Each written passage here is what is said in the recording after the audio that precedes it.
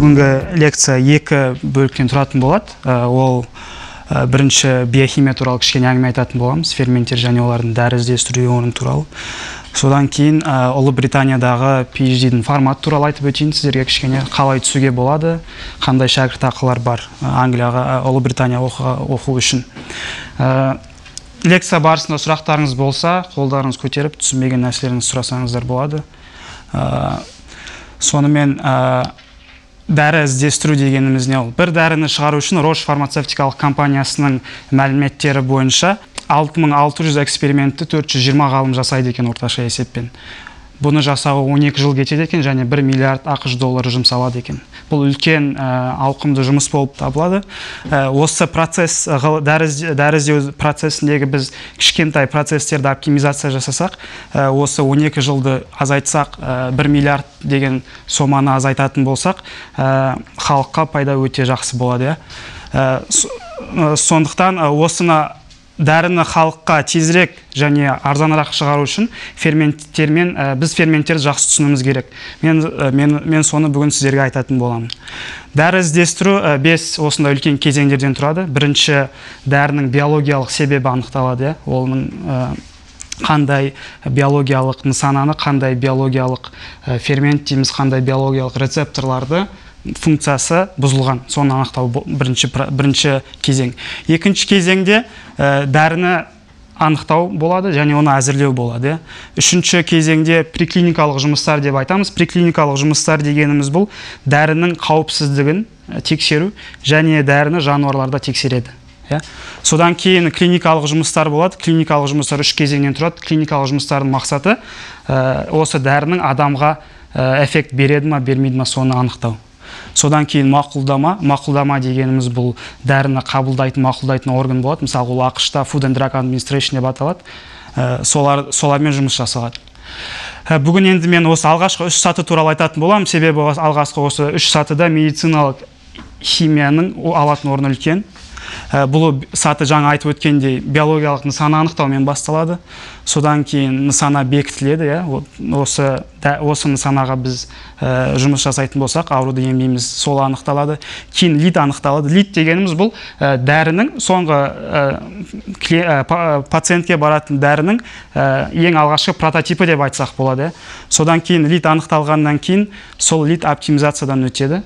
Содан кейін ол преклиникалық жұмыстардың тестілеулерден өтеді. Нысаналардың түрлері өте көп. Олар мысалға G белокпен байланысты рецепторлар, ион каналдары, ядролы гормон рецепторлар және ферменттер. Мысалға мынау графикке қарайтын болсаңыздар, 2002 жылғы сатылымдағы дәрілердің 47% бұл ферменттерді нысана ретінде қолданады екен. Демек, бұл жаңағы ферменттердің ең алғашқы өте маңыздылығы.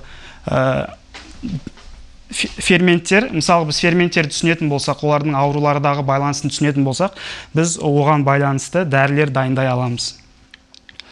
Лид анықтау. Лид анықтаудың 3 жолы болады. Ол бірінші натуралды қосындылар. Натуралды қосындылар дегеніміз ол біздің өсімдіктер, жануарлардан алатын қосындылар. Оларды тікелей қолданады, немесе солардың аналогтарын қолдануға болады. Басқа молекулалардан алуға болады, мысалға басқа ауруларға қолданатын дәрілерді қолданып тексеруге болады. Немесе нысанаға байланысты дизайн. Нысанаға байланысты дизайн дегеніміз, мысалға бізде ферменттің 3D структурасы бізде бар болса, біз сол структураға байланысты дәріні компьютер арқылы дизайн жасай аламыз. Содан кейін оны лабораторияда тесттен өткіземіз. Қалай ол әсер бермейтін. Енді бізге лидті анықтау үшін осы екі технология көп қолданады. Оның біреуі комбинаториялық химия деп айтамыз. Комбинаториялық химия дегеніміз қысқа мерзімде көптеген молекулаларды синтез жасау.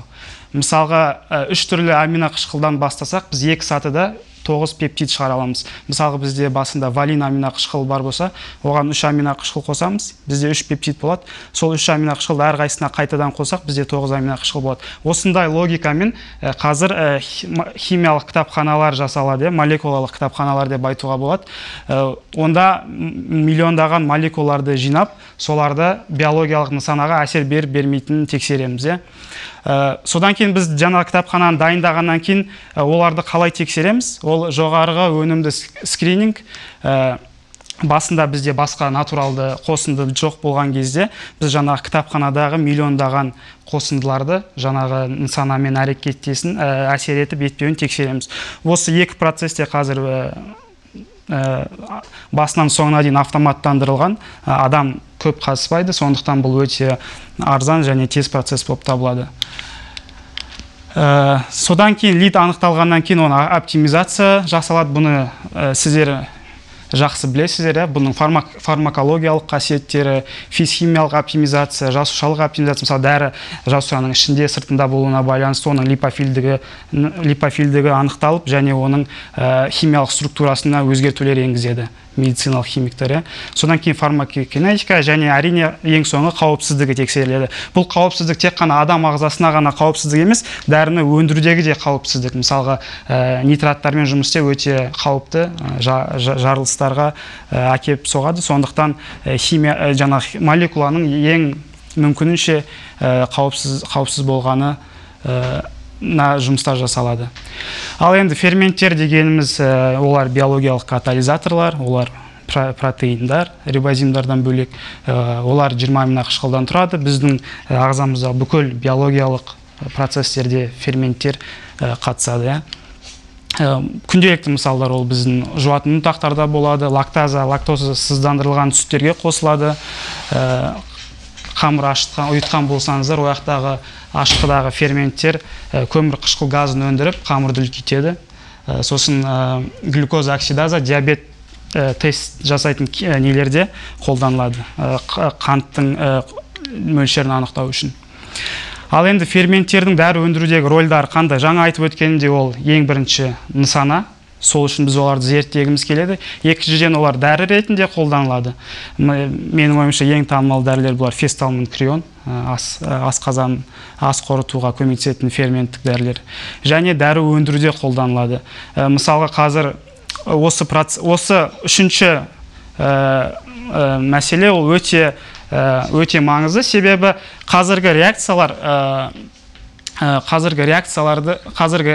дәрілер көбісі органикалық синтезбен дәрі жасалады. Мысалға бізге бір молекула жасау керек болса, біз 5 органикалық реакция жасаймыз. Бірақ органикалық реакциялардың өнімі өте төмен болады.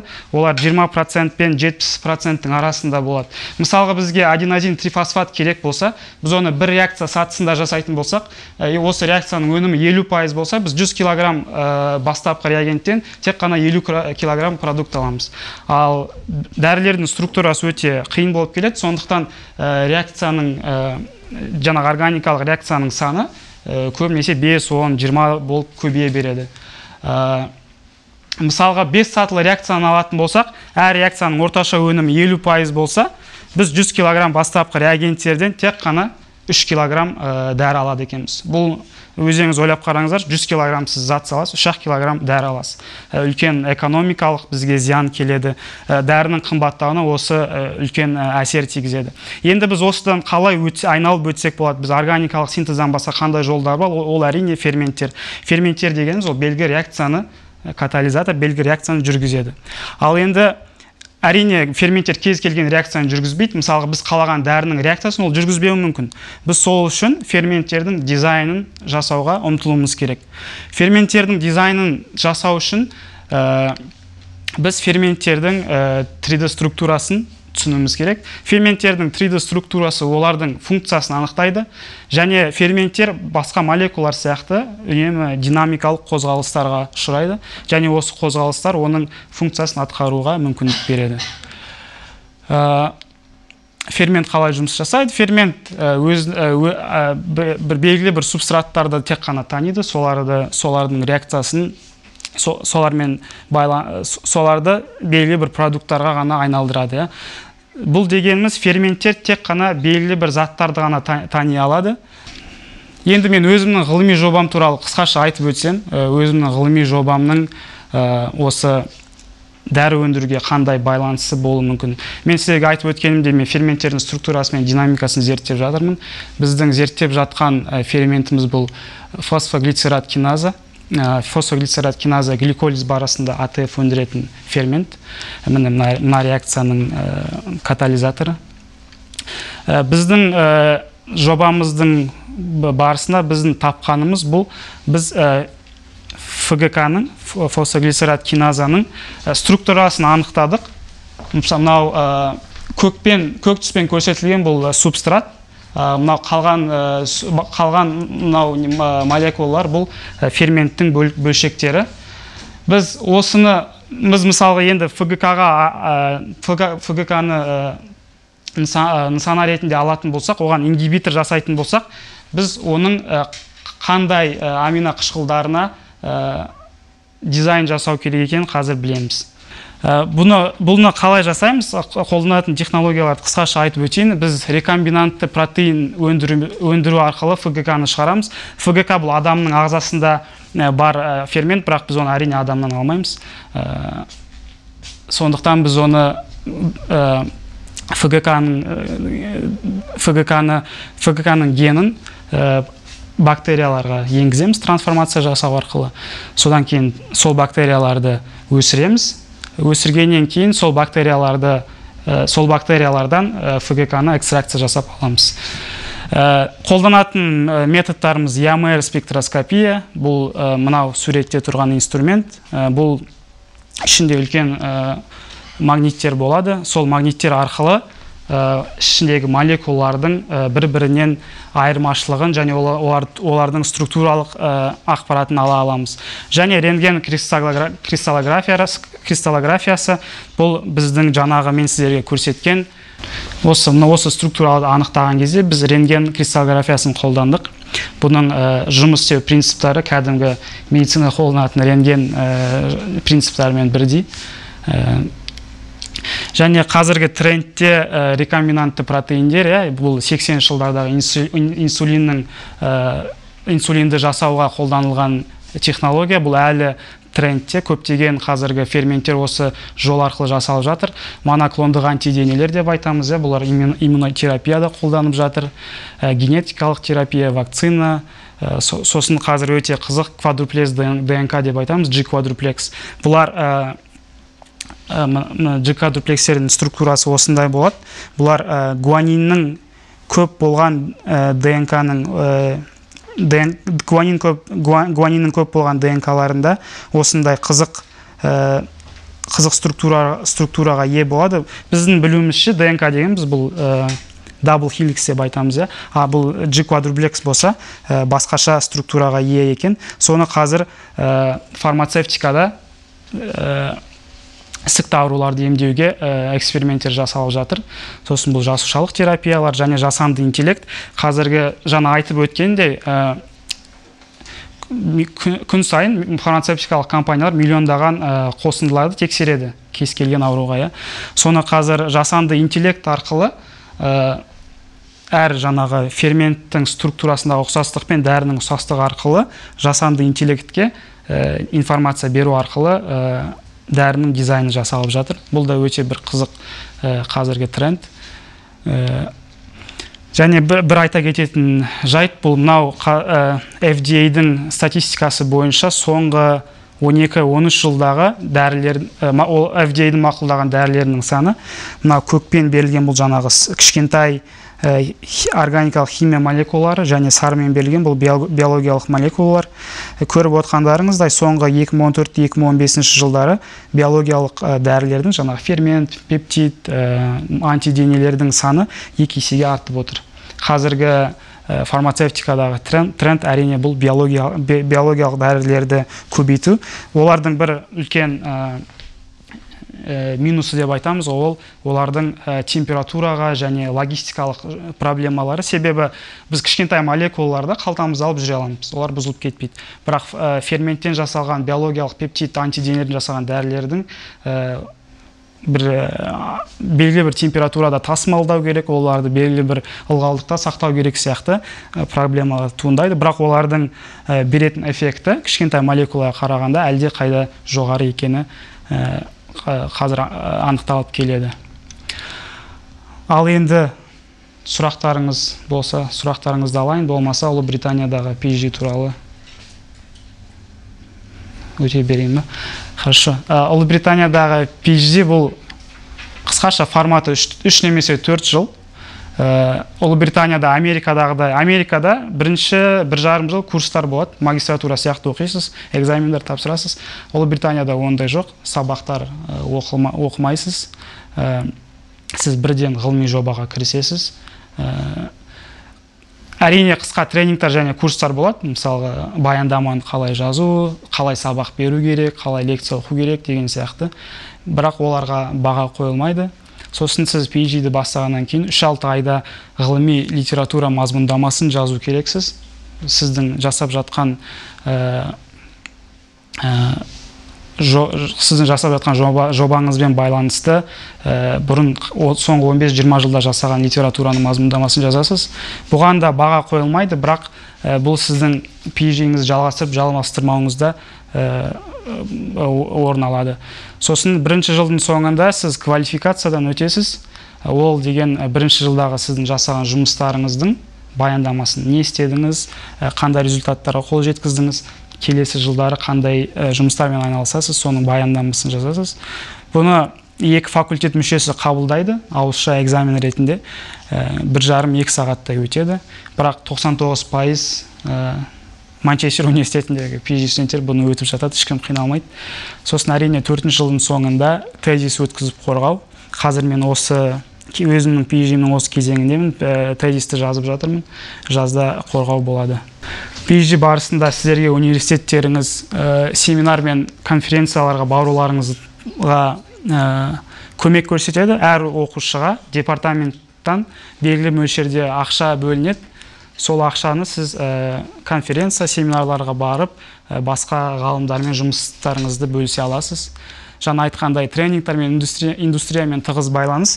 Менің негізі осы фармацевтика туралы білетін мәліметтер бұл тек қана менің фармацевтикада жұмыс жасаған жоқпын. Осы индустриямен тығыз байланыс арқылы AstraZeneca және Conformetrics деген фармацевтикалық компанияларға, тренингтарға барып, сол жерде бізге қазіргі фармацевтикада болып жатқан трендтерді, сол жақта болып жатқан қазіргі технологияларды бізге үйретеді. Сол жерден үйрендік. Және PhD барысында сіздерге бакалавр студенттеріне сабақ беруге мүмкіндік беріледі. Бұл әрине сіздер ешкім қинамайды, бірақ сабақ берулеріңіз келсе, бұл жақсы тәжірибе деп ойлаймын. Сабақ бергендеріңіз үшін сіздерге ақша беріледі, айлық төленеді. Сосын Ұлыбританияда қоғамдық жұмыстарға қатысу қатты көңіл бөледі. Қоғамдық жұмыстарға жаңағы марафондар жасалады. Сосын біздің институтта жыл сайын мектеп оқушыларына Open Day деп айтамыз, ашық есіктер күні. Сол келіп, оларға біз ғылым туралы үйретеміз, қолданып жатқан технологияларды, соларға түсінікті тілмен оларды ғылымға деген қызығушылығын арттыруға тырысамыз. Ал енді PhD-ға қалай түсуге болады? Англияға. Мысалға, сіз келесі жылы оқуды бастағыңыз келсе, сіз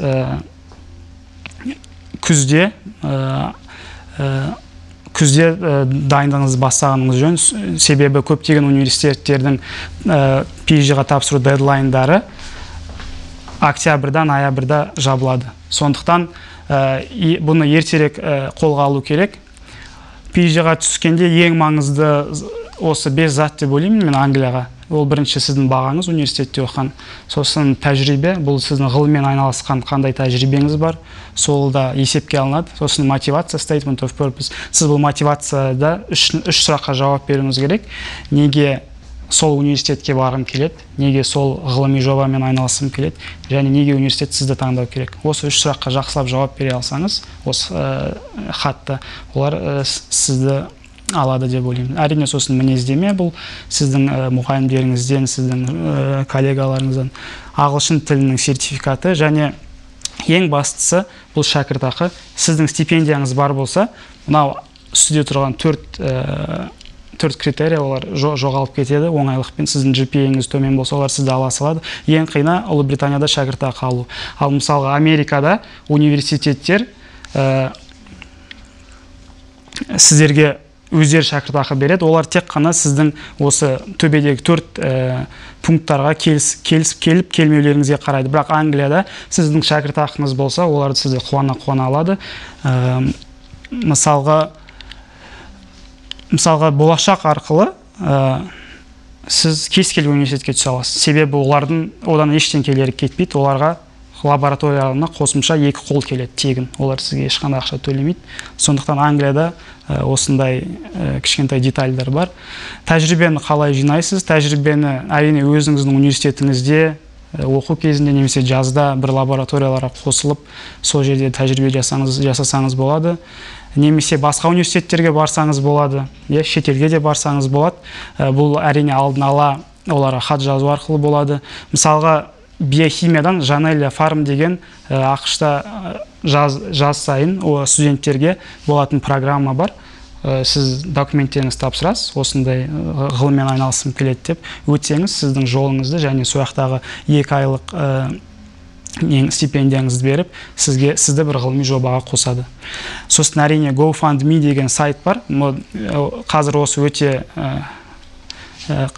көп адам осыны қолданып келеді. Өткенде байқадым, бір қазақ оқушы Москвада оқиды екен, Америкаға жазда тәжірибеге барғысы келеді, бірақ оған өзінің әрине ақшасы жетпегеннен кейін осы GoFundMe'дан, краудфандинг сайтынан өзінің историясын жазып, маған осынша $4000 керек деп елден көмек сұрап жатыр. Соны Facebook сияқты, Instagram сияқты желілерде бөлісіп жатқан екен. Сосын шетелдік университеттердің көбісінде халықаралық студенттерге тәжірибе жасау үшін шәкіртақы бөлінеді. Мысалға, сіз Францияға барыңыз келсе, сояқтағы 5-6 университеттердің сайтына кіресіз. Ол жерде интерншип деген не болады? Сол жерде интерншип деген жерге кіріп, қандай олар көмек көрсетеді. Әрине бұны алу оңай емес, бірақ тырысып көрулеріңізге болады. Сосын әрине спонсор іздеу. Қазақстанда әрине бұл газ, мұнай саласындағы компаниялардан сұрап көрсеңіздер болады. Мысалға, Англияда да осындай спонсорлар арқылы оқуға келген оқушылар өте көп. Және Европада Erasmus деген программа бар. Бұлар да ғылыми жобаға айналысқан студенттерге ақша бөледі. Және бұл Есенов қоры. Менің ойымша, бұл қазақстандық оқушылар үшін өте үлкен бір мүмкіндік. Себебі бұлар сіздің жолыңызды, айлық стипендияңызды бәрін төлейді және үлкен көмектер көрсетеді. Әрине контакттарын сіздер мына жерде де бар. Өздеріңізде неден интернеттен қарап алсаңыздар болады. Бірақ менің ойымша PhD мен ғылыми айналысам десеңіздер, жазда тәжірибе алғыларыңыз келсе, осы фонд туралы әрине оқып көріңіздер. Менің ойымша сіздерге үлкен мүмкіндік бұл. Сосын шәкіртақы алу бұл ең үлкен мәселе. Себебі сіздің Англияда шәкіртақыңыз болса, сіздің тәжірибеңізге, бағаңызға, ағылшынша білмеуіңізге қатты қарамайды. Шын айтам, бұл күлкілі болып естілгенмен шынымен сондай. Болашақ арқылы бұл өте жақсы мүмкіндік. Болашақ арқылы баруға болады. Бірақ белгілі бір себептермен болашақ арқылы барғыларыңыз келмесе, PhD жасауға шетелде көптеген қорлар бар. Мысалға, менің қазіргі жасап жатқан спонсорым, бұл PhD-імнің спонсоры, бұл Мари Кюри қоры. Мари Кюри қоры европалық елдер жыл сайын белгілі бір сомадағы ақшаны осы қорға бөліп отырады. Және бұлар сол қордағы ақшаны жыл сайын студенттерге шәкіртақы ретінде береді. Осы туралы да интернеттен қарап көріңіздер, өте жақсы программа. Содан кейін Ньютон фонд деген бар. Осыны мен өткен жылы естігем. Қазақстанмен бірге British Council деп айтамыз, Англияның несі, Research Council, солар бірге қазақстандық оқушыларға Англияда PhD немесе тәжірибе алу үшін ақша бөледі екен. Осыны да іздеп көріңіздер. Сосын университеттердің өзінің шәкіртақысы болады, бірақ бұны алу өте қиын. Себебі Европаға, Англияға баратын болсаңыз оқуға, олар бірінші өздерінің студенттерін қаржымен қамтамасыз етеді. Содан кейін Евросоюз дейміз, Еуроодақтың студенттерін қаржымен қамтамасыз етеді. Бірақ мысалға сіздің салаңыз медицинамен және биохимиямен байланысты болса, London Research Institute және Institute of Cancer Research деген осы 2 институт бар, медициналық жобалармен айналысатын. Осы 2 жоба жыл сайын оқушының ұлтына қарамай соларға шәкіртақы береді, сол институттарда PhD жасауға. Және қоғамдық қорлардың саны өте көп. Ол осы 5 мен білетін қоғамдық қордың аттары. Бұлар мысалы мына соңғы Bill and Melinda Gates Foundation деген Кембриджға PhD-ға түскіңіз келсе, осыған тапсырып көрсеңіздер болады. Сосын Rhodes Trust деген бұл Оксфорд университетіне PhD-ға тапсырсаңыз, осыны көрсеңіз болады. Негізі бұл қиын болып көрінгенімен, негізі бұларға тапсыру өте оңай. Бұларға мысалы сіз Қазақстаннан тапсырсаңыз, бұларға қызық, себебі бұларға Қазақстаннан соңғы рет ешкім тапсырмаған. Сосын бұлар көреді, Қазақстан деген ел бар екен ғой, біз оларға көмектесек деп, бұлар сондай жақсы, сіздің неңіз, бағаңыз, тәжірибеңіз жоқ болса да, бұлар сізді тартуға көмектесіп, сондай бір немен өтіп кетуіңізге де болады. Сосын Find a PhD деген сайт бар, осы жерде Англиядағы PhD-лардың вакансиясы күнде шығып тұрады. Сосын Nature Jobs деген сайт, Science Careers деген сайттар, веб-сайттарда да көптеген PhD туралы информация бар. Сосын хат жазып көріңіз. Мысалға сіздің ғылыми айналысқыңыз келген бір жақсы бір профессор бар болса, бір университетте, соған хат жазыңыз. Мен сізбен ғылыми айналысқым келеді, сіздің лабораторияңызда жұмыс жасағым келеді. Ол сізге бір көмек көрсетіп қалуы мүмкін. Себебі мен өзімнің есімде, мен университет 4-ші курс бітіріп жатқан кезде 40 шақты имейл жаздым. 40 түрлі профессорге Англияда. Соның бір 6-ау ғана жауап берген шығар. Бірақ сол 6-ауының 2-еуі менімен бірге фондтарға, гранттарға бірге application не жасадық та. Солармен бірге, мысалы біз бір неміс фармацевтикалық компаниясы, атын қазір ұмытып қалдым, солған тапсырдық документ грантқа бірге. Одан өте алмадық. Содан кейін бір King's College Лондондағы бір кісімен де бір өсімдіктермен байланысты бір қорға тапсырдық. Одан да өте алмадық. Бірақ әйтеуір соңында бір Манчестер университетінен бір неге ілініп кеттім. Түскіңіз келсе, ол оңай емес. Мен мысалы 40-тан аса имейл жаздым, 40-тан аса университеттермен сөйлестім, бірақ соңында өттім. Сол сияқты ашыңыз, қалаған профессорыңа әшейін хат жазып көріңіз, қандай мүмкіндіктер бар, мен сізбен жұмыс істегім келеді деп. Сіз күтпеген мүмкіндіктердің есігі ашылуы мүмкін. Сол Есенов қорына алғысымды білдіремін, осы лекцияны ұйымдастырғандарыңыз үшін, сіздерге де тыңдағандарыңыз үшін үлкен алғысымды білдіремін. Сұрақтарыңыз болса.